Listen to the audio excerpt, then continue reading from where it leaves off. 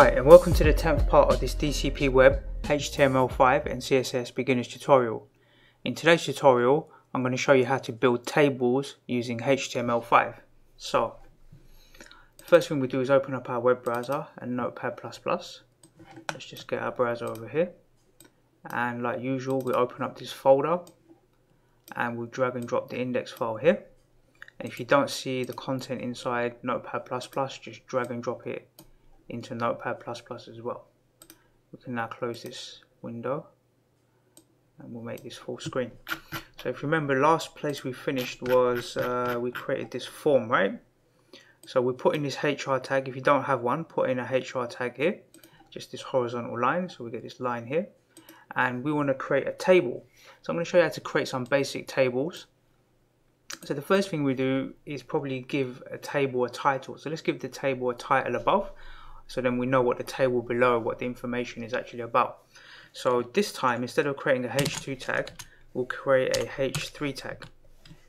It's like one level below H2. So you can consider header tags almost like levels of importance or subheadings, think of it that way. So let's say we want to make a table about staff members in our company. So we'll create this title, it's called staff members here, and then we'll go down a line and we want to do an indentation. So we want to hit the tab key so that we're going to indent this content a bit, yeah? And we want to create something called a table. So let's put in a table tag, and like usual when we start a table tag we must close it, so we'll close it. So now we've got a table tag in here. This is going to be where all our content's going to go. So in this example we need to really, when you build tables, you should try and think about how many columns you need, not how many rows. Rows are, you can add as many rows as you want, but you should always try and understand how many columns you want in your table. So in this example, let's say if we want to record a bit of information about our staff members, right? So we want their name, their telephone number, their email address, and maybe their location, because they might be located different places around the country. So we want four. We want name, telephone, email, and we also want location. So the first thing we need to do is create a table row, TR, and we need to close that table row. So let's close it below. Now we can put data in between our table row. So let's put in here table data, and we want to close our table data, yeah? And now we can put content in between. So we want name. Now to make life easier, I'm going to copy this and paste it below 4 times, because we want 4 rows, right? 4 columns, should I say. So the first one is name, the second one will be telephone, the third one will be email, and then the last one will be location.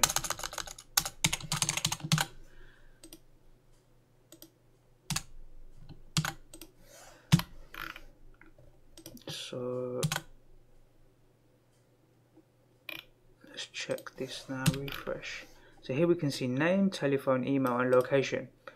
Now as default, tables won't have any borders. So we need to tell the table that we want to draw a border around each one of these cells. We can think of them like cells, but they're really table data elements, yeah? So let's try and draw a border around these. So in the main table tag, we're going to put in border.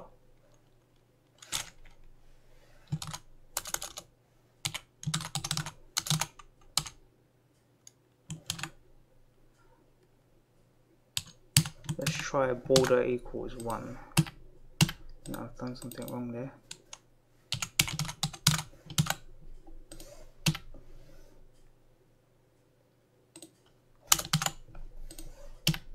Help if I spell it right. So make sure your spelling is correct. So border equals 1, we'll draw a thin line around it, right?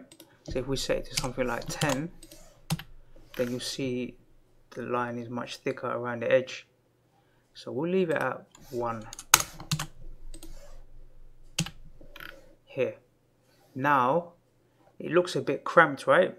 So we want to try and stretch it so it fits the whole width of this page, for example, right? Or let's set it to something like, we can set it to a pixel value. So there's two things we can do. We can do width, width equals 100%. So if the width equals 100%, it's going to fill the full width. But the problem with that is when you're looking at a quite wide screen or quite a wide browser, you can see it stretching across the whole browser page, and it's going to be a bit more difficult to read. So maybe we can set it to a certain pixel width. So we can say that this screen resolution is what is it, 1080 by 1920. So 1920. If we set it to around 900,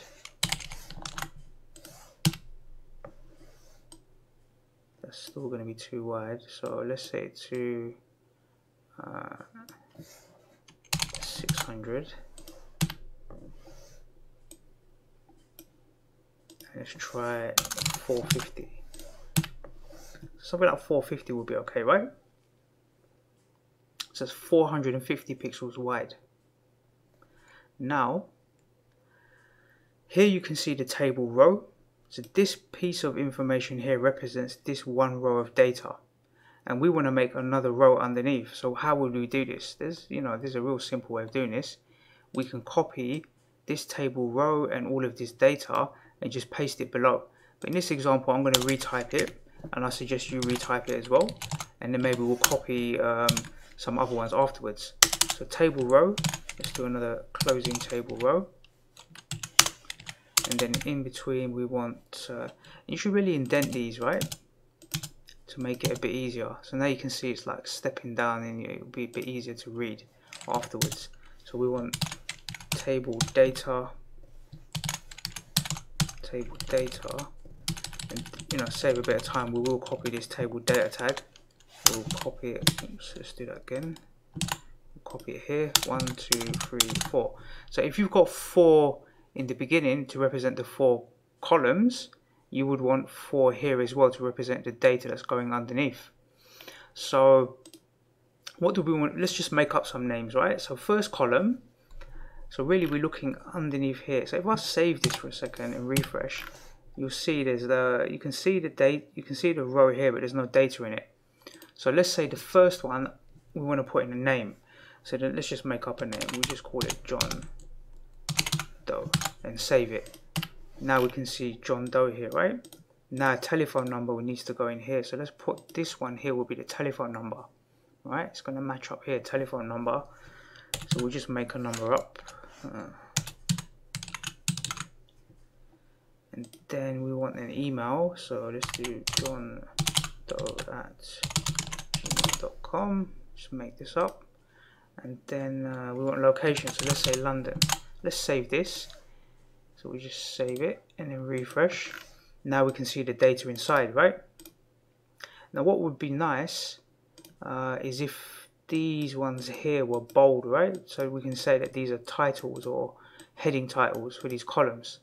So let's go to name and we'll do strong. Remember, strong will give us bold, right?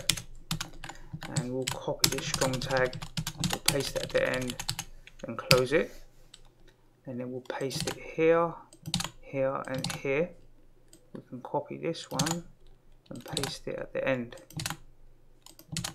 Try and type this in manually if you can, and try and get used to typing and closing and opening the tags. And now you can see they're all bold. Now let's say we want to add another row of data. We want to add one more row underneath this one. So why not just copy this one, copy it, go down a line and paste it, and just fix this row line so it's sitting in between, sitting in alignment, right? So we want it to, all these table rows, we want them to sit in a line. Now we can just change this to something else like Kelly. Let's just call this one Kelly Smith. We'll change the phone number, and then we'll do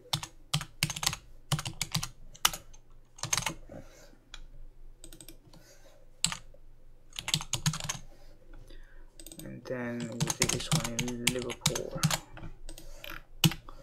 Now we've got 2 rows of data, and we'll do one more. So we copy this, we'll go down, we'll paste it, we'll fix this row so it sits in alignment, and we'll do, let's do Nilesh.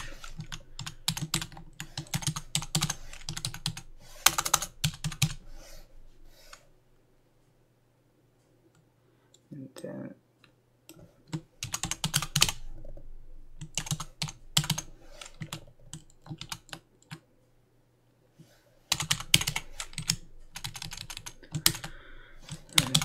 English can be in Kent. There you go. So now we've got 3 rows of data and we've got 4 columns. So the first one, I normally set out the titles across the top, and how many ever you add in here will determine the number of columns, and then the row data will go underneath, right? Just like this. So that's how we can go about building tables. Now we can make this table look much better using CSS. So in later tutorials we'll come back and look at tables when we build like a good mock-up website example. We're going to be doing that later.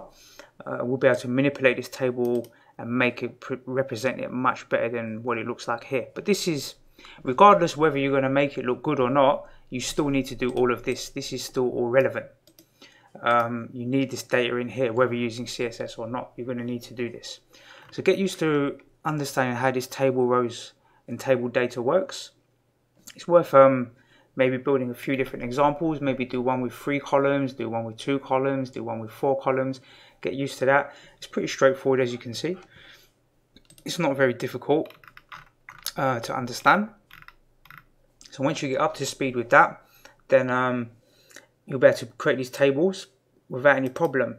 In future tutorials, we'll probably be looking at something called Bootstrap. That shouldn't be too far away. And when we look at Bootstrap, we'll be able to do responsive tables. So the tables will be able to grow and shrink. All of this stuff here actually will be able to grow and shrink depending on the browser size. So a basic example of that is, as I'm resizing this page, can you see how some of the text resizes to fit the width? That's called responsive design. This is not really responsive in a way, not fully, but you can see if I look at it on a mobile, it might look like this, and if I look at it on a desktop, it's, you know, it's much wider. So we call this responsive design. So we'll be looking at maybe Bootstrap or some other tools in HTML5 to do that. So that's the end of this particular tutorial. Just make sure you save your work. That's an example of a basic table, and I look forward to seeing you in the next DCP web tutorial.